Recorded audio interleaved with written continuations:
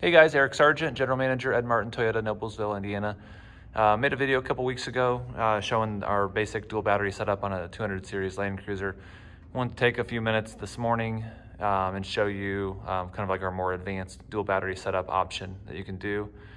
So what we've done is we've actually relocated the crank battery from your typical location on the right side, and we've moved it over here. We're using the Slee auxiliary battery tray, Group 35 auxiliary battery tray. So everything is rewired directly to the left side for your cranking. And then that gives us more, the reason for doing this is just because you have a lot physical, larger spot on the left side, or on the right side, excuse me, to put a nice big auxiliary battery. So what we've chosen on this particular setup is a yellow top for your slow draw aux battery. And then we've used a red top just for higher cold cranking amps. The batteries are linked together with a DC-DC. We're using the Redarc BCDC1240 D. We have a custom mount that we've clipped to the Slee Group 35 auxiliary battery tray.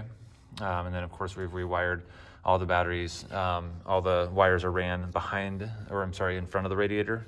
I'm gonna go kind of slow with my phone here, so if anybody wants to kind of take any ideas, feel free. And then of course, maybe pause the video just to kind of take a look at how the wiring is actually ran and what kind of brackets are being used to secure everything. And so on this particular project, we have a handful of, we have another mounting device here for our breakers. We have the, this has a Switch Pro 9100 right here. We also have the Redarc, the DC-DC. We have 200 amps for the SBI so that we can jump the crank battery off the aux battery. I'll show you that here in just a quick sec. We also have 200 amps going back to the rear for the power inverter and various other additional outlets. This one has a twin air compressor, so there's 240 amps here, relay power 30 amps. As far as the SBI, that's mounted to the right of the horn, if you can see that through the grill. Looks kind of like an oil filter, but that is controlled with a button right here next to the aux fuel tank. So that button right there will link the two batteries together, so you can jump your crank battery with your auxiliary battery in the event that you needed to do that.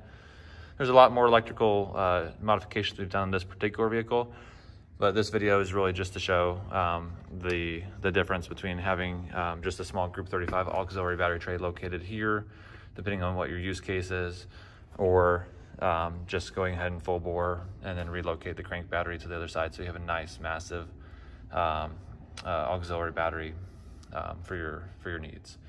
If you guys have any questions, please feel free to call me anytime. My name is Eric Sarjeant, Ed Martin, Toyota, Noblesville, Indiana.